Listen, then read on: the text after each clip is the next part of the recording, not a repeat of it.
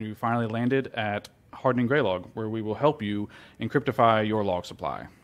The real subtitle is why you should use TLS. It's easier than you may think. A typical Graylog deployment looks something like this, where you have your clients and your web browsers, your users, log into Graylog server over through HTTP. Then you have log sources that are sending logs through protocol, through TCP, UDP, and Guelph. Then you have the connection between Graylog web server and the OpenSearch backend. You also have OpenSearch connections between other OpenSearch nodes. As you can see there, it's all within a separate little network there. All these communications can be encrypted and authenticated. By default, they are not. They are completely open and clear text.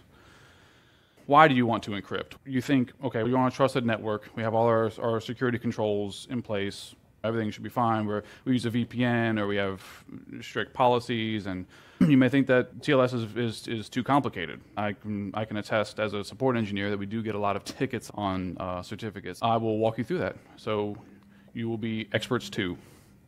But there's three main reasons why you need to encrypt. One, privacy. If everything is clear text, it can be read by anyone listening.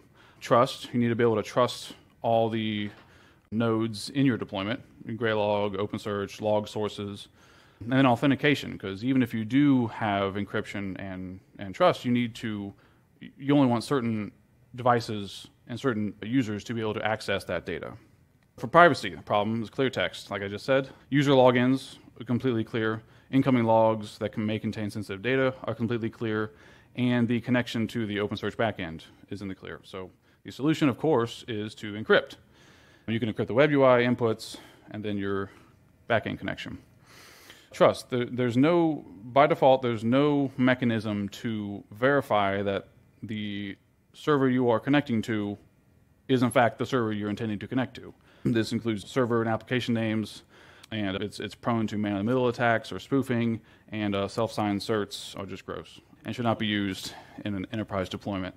So the solution, of course, is to make certs, but just like self-signed certs, you can't just make certs and call it a day. It needs to be within an organized and planned public key infrastructure, PKI. You can encrypt the Graylog API, which is also the web interface, the OpenSearch API, and then with this, you have a fully trusted certificate chain using either your internal CA, which a lot of people do, or use something public. We have log sources that sending in are not authenticated. Any log source can send in to an open port. And so we definitely want to address that. Log data in the OpenSearch backend. Without user authentication, there's any user, including the Graylog application itself, would be able to read sensitive data stored in OpenSearch. And so the solution here, not surprisingly, is more certificates. Inputs can use mutual TLS, which is basically certificates on TCP connections. And then there's OpenSearch includes an internal user database with the OpenSearch security plugin. This is what a certificate looks like. If you just plain text file, it looks very organized. I will personally ship this Graylog t-shirt to anyone who can read this and tell me what the common name is. Without using OpenSSL, which is what we use to parse this. We feed that file through OpenSSL commands with a few other flags, and it spits out the actual structured human-readable data. A few key lines in here, there's a lot of information, but a few key lines are the subject. The issuer is the certificate authority that signed this certificate. And in PKI, there's levels of trust. Server certificates are always signed by and verified by a certificate authority, which, as you can tell, an authority is the authoritative source of trust for that certificate. And the subject is the entire distinguished name, or DN, of the certificate itself. This one here in our example is a wildcard certificate, which you can tell by the asterisk in the common name. That covers all subdomains under the logfather.org domain. But there are other fields you can have as well. There's organization, organizational unit, localities, but all those fields are not required. The only one that's required is the common name, or CN. The first page was just the top half because slides don't really go vertical. But the next part here has the extensions, which is as an extension on the X509 protocol. But there's a few key things here.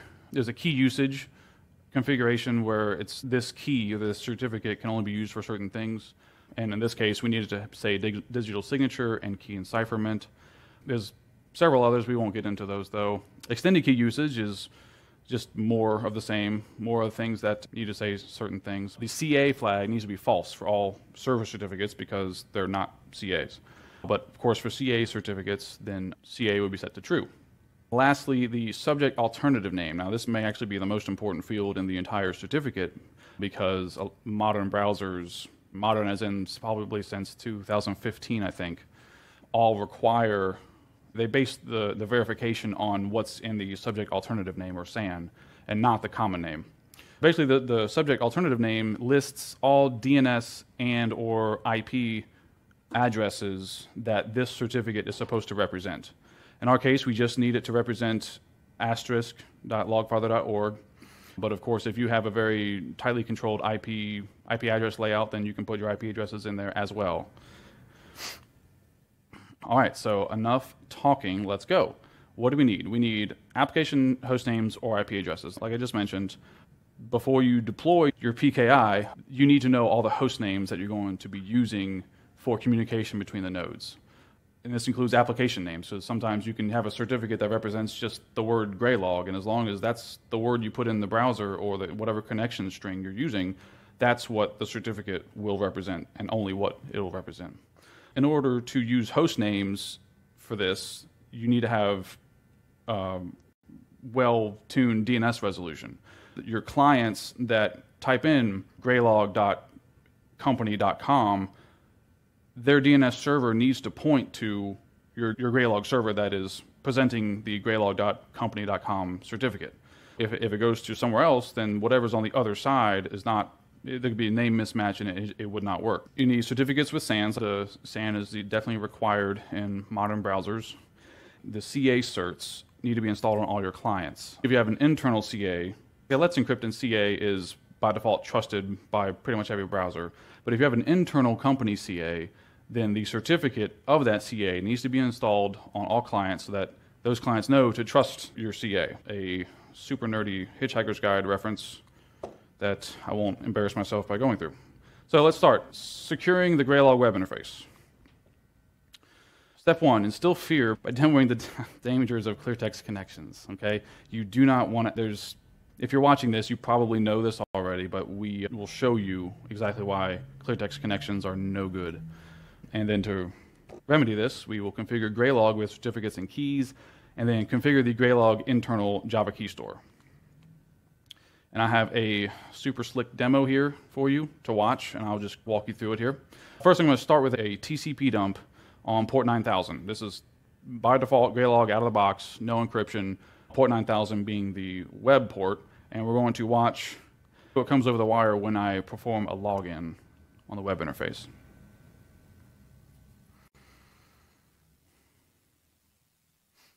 Admin, this is a super duper secret secure password. And so I'm logging in, and we will see, so the login, and then what do we see here? Username, admin, password, yabba dabba doo.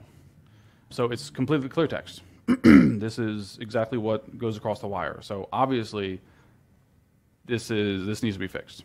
Let's configure the Java key store now, so that way we have a place to install our certificates. Every Java-based application uses a Java key store. Here is the certificate chain. This is basically the server certificate and the CA certificate, and we're going to munge them together. Here we're opening up the Java key store. We encrypted the private keys, that way it's actually as password protected private key. Just one extra step, never hurts. The key tool command is what we use to interface with a key store, and by default, your shell doesn't know where it exists. And with Graylog 5.0, we bundle all the Java binaries with it. So we have to go tell your shell, hey, go to the Graylog bundled version of the key tool command. We can just type key tool without specifying that entire path. There you see the path works now. And so here we're going to add the certificate to the key store.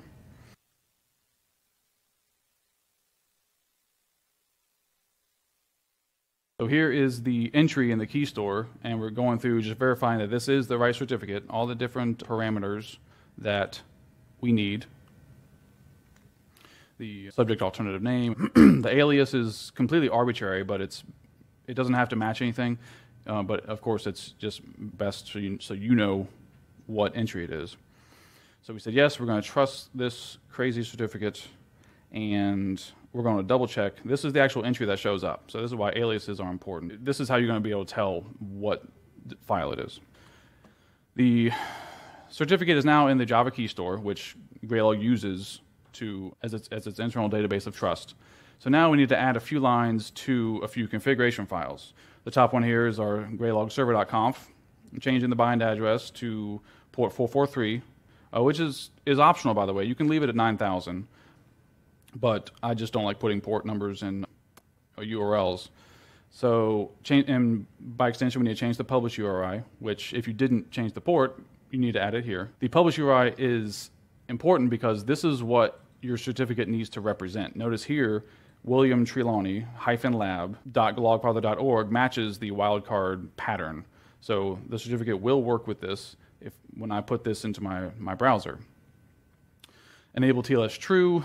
TLS cert file and key file are just the paths to the files, and then the password if you specified one for the private key, which I don't know if specifying a password of test is actually doing anyone any good, but this is a POC. And the Graylog server Java options, we just need to modify this because by default, our key store didn't exist before, so we have to tell Graylog where to go to find the key store. We have the path there. If you change the bind address port to a privileged port under 1024, then you need to give the Graylog server service a certain capability to bind to that kind of port. So that's what the bottom part is. Let's demo an encrypted login and see what we see. So we're going to do a TCP dump on port 443, and we're going to grep for password because that's what we know shows up when you log in. You see there the URL is HTTPS, and there is a fancy lockpad. But now you see we don't see anything. Why is this? So we grepped for password. So let's take off the password part and see what shows up. I'm going to do another login. Oh, this is a bunch of encrypted garbage. Of course, that was before the login, so we're going to do another login now. That's what happens when you're sniffing an encrypted login. Next part, we need to secure the Graylog inputs. Another demo of incoming logs in clear text, which is going to be really bad. Configure inputs for encryption, because you have to tell them where to get the certificates, just like we did for the web server. And then we're going to do a little demo on why encryption alone is not enough, and then how to remedy that. Here we're going to do another TCP dump on port 12201, which is the Guelph port. Guelph is really cool, by the way. You should be using it. The Graylog extended log format. It's got everything you need. And here we're going to send in a test log through curl on the same host. So it shows up here in the web UI. But we're going to see here that, oh yes, you see there we go, and that's Guelph right there. Version, host, and short name. See, real simple. You should all abandon syslog now. Encrypted log, you can see everything. So imagine what could be in that log file that would be nasty for people to sniff. So then we go into the input and we specify the path to the certificate, the key, enable TLS, and the password. Now let's see what that same message looks like through an encrypted input. To do another TCP dump, same port because we didn't change the port number. So we're going to send in another log. This time, of course, changing the input to specify HTTPS because Guelph is HTTP. It looks like it. I don't know. It's JSON. It's good. You should use it.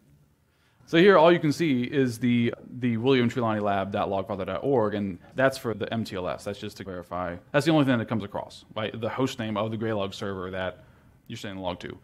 As you can see, the rest of it is more garbage. But encryption alone, enough, right?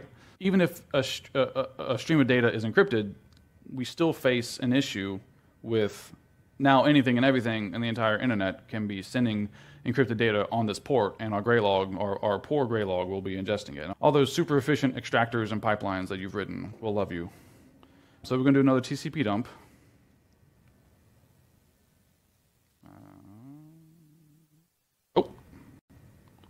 One more again. Here we go. There we go. And so this actually is my actual laptop. It's not the lab environment that the last log went through. As you can see by the super authoritative name, willslaptop.home. So I'm going to send a log to the actual, over the internet, to my lab instance. And you see it shows up right there. So if this were a live demo, which I was going to do, you all could have sent logs to this instance and totally demolished the entire presentation. But it would have been a good demonstration of why authentication is just as important as encryption.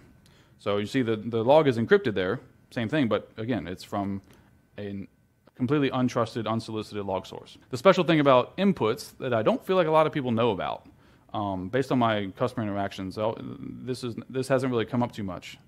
You can use certificates to authenticate log sources. And it's just another configuration option there below the other ones we had.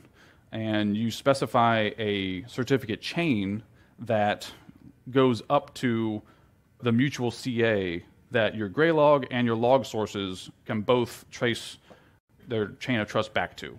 So if you have an internal CA that signs your Graylog web server cert, as well as all your firewall devices and all that, they share the same CA root, then only log sources that are signed by that CA can send logs to your input. Let's, of course, try another one. So this time we're going to tail the server.log because there's going to be some special output we see there. So we're going to do the same thing for my personal laptop. We're going to send another Gelf log via curl. Curl's going to hang for a bit, and we're going to see that it spits out some SSL error. It's very cryptic, as all OpenSSL errors are. But basically it's saying it failed, and you don't see the log there in Graylog. And the server.log, but an associated SSL error, basically saying that the client did not present a certificate. So it dropped the log. So now we've prevented some random log source from connecting in. So the final leg of securing Graylog is, of course, securing the OpenSearch backend.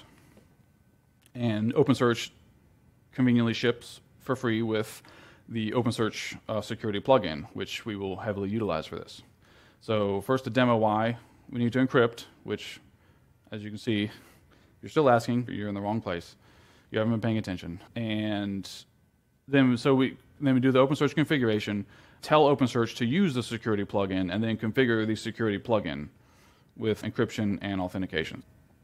We are going to start with a TCP dump on port 9200, which is going to catch traffic from Graylog to OpenSearch. Then we're going to send some log data in.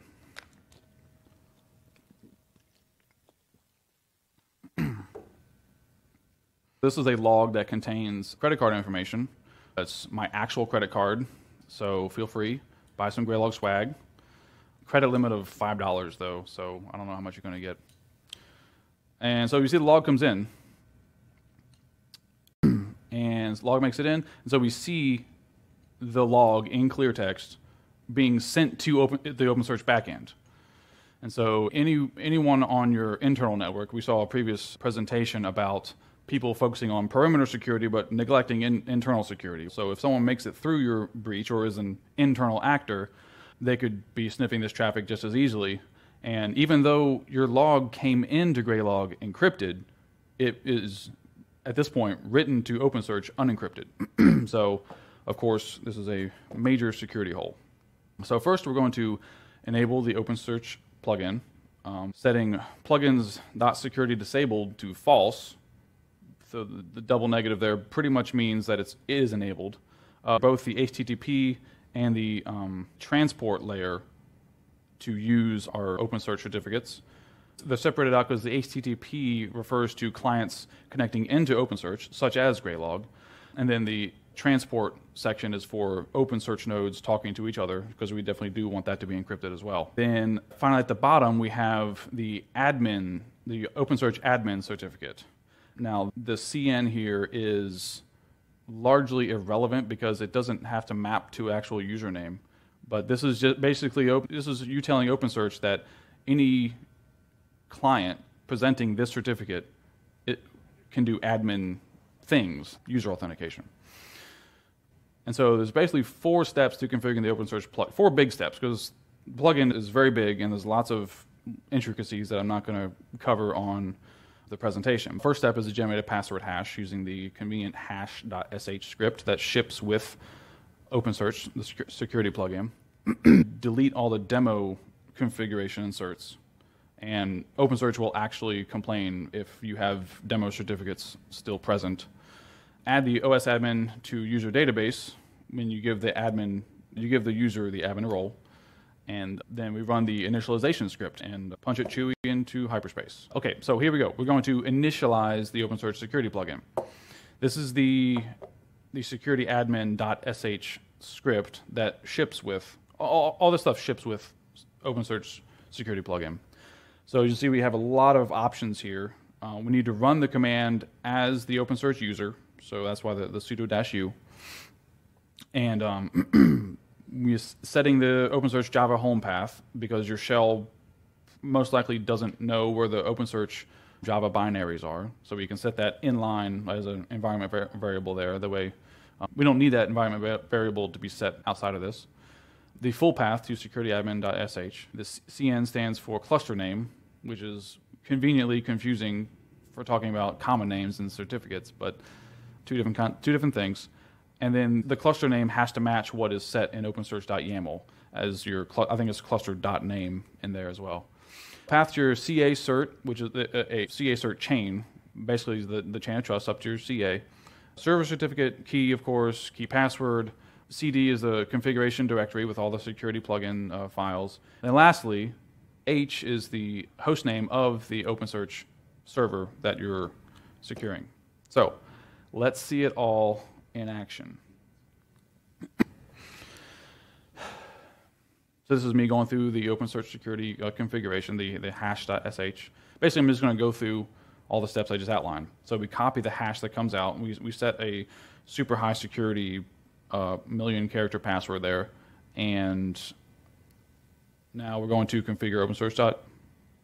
In the tenants file, we need to delete the demo tenant. We don't need the tenant because Graylog is our tenant in this case. And all the demo users in the internal users database, which is just a YAML file. Here we have the hash password and the admin role set to the admin user.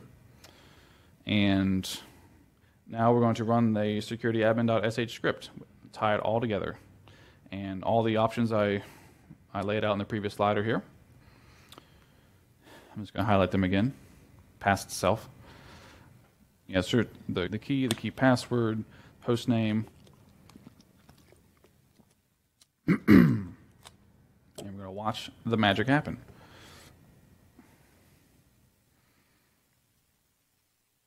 All those success messages.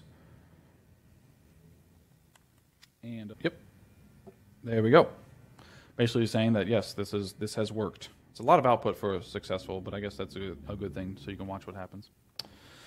And now, so we've set up OpenSearch to use the security plugin, and we've configured the security plugin. Now we need to update Graylog, because Graylog's have been sitting there. And if you've been watching your server.log at this point, you're going to see a bunch of messages about, they say something else, some other, I forget what it says. It's some cryptic OpenSSL error. But basically, it's Graylog saying that it's not able to connect to OpenSearch because OpenSearch is expecting HTTPS and it's still talking HTTP.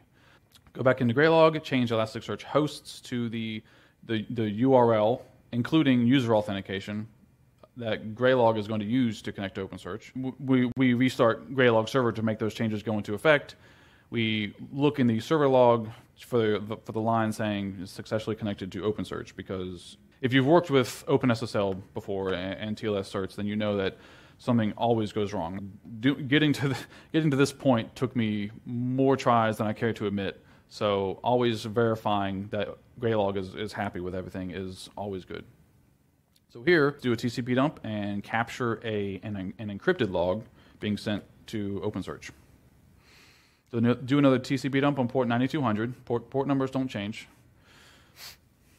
And I'm going to use a curl command, but also supply the certificate so that the curl client is actually supplying the certificate, because that's part of the configuration we did earlier. So we see the log came in, and now we don't see anything because of the grep, of course. We're grepping for a string that grep doesn't see because it's encrypted. So we're going to take off the grep and just see what all comes in. Now, I'm constantly sending in logs, so there's going to be and plus this is also just Graylog just checking in with OpenSearch all the time because they're really chatty. But yeah, there's a lot to keep up with, so it makes sense. And yeah, so there's the encrypted log coming in. This is the last step in encryption. So now all communications, logs, users coming into Graylog, logs coming into Graylog, and Graylog talking to its OpenSearch backend are all encrypted, authenticated, and super duper secure. Do we have any questions? I know that was a lot. And if you have any hard questions, feel free to send it to our ProServe team. I heard they deal with everything that we can't deal with live. I have two general comments that I didn't see covered. Okay. My dear coworker Ed has a question. He's going to grill me. Go talk into his ear. Get up there. Get like right in his ear. Yeah, The mic is it's on okay. his face. Yeah. It's okay. Am I supposed to hug you? How does this work? You can. So I didn't see this covered. Yeah. But whenever you're doing the import of the cert, don't use the store pass switch, because what can happen is a lot of people don't realize this. The default password, it's changing. And so all of this hard work that he's done, if you don't change that password, it's going to be in the history. No, that is a good point, and that's something that I did I did it in the demo, and if you were following along, you probably saw that I changed the default password. I forgot to say it, so good call though for sure. Yeah, definitely good call. The question I had was, so you did about 30, 35 minutes here, 40 minutes even, and you went through a ton of information. In actuality, the part where you're actually doing the real configuration, what would you estimate that would have been? Basically, what's the length of your demos, would you say? Oh, to do all the commands, about 5 or 10 minutes maybe, max. And again, of course, a lot of 5 or 10 minutes up. max is awesome. That was my question, and now I'm saying it at the end of it. You just did a great presentation where you talked about encrypting at basically the database layer, in transit and in flight from the collector, as well as front to back from the UI, in 5 to 10 minutes. Yeah. Yeah, I'm going to do that. That's why I appreciate it. That's why the real subtitle was like, it's easier than you think.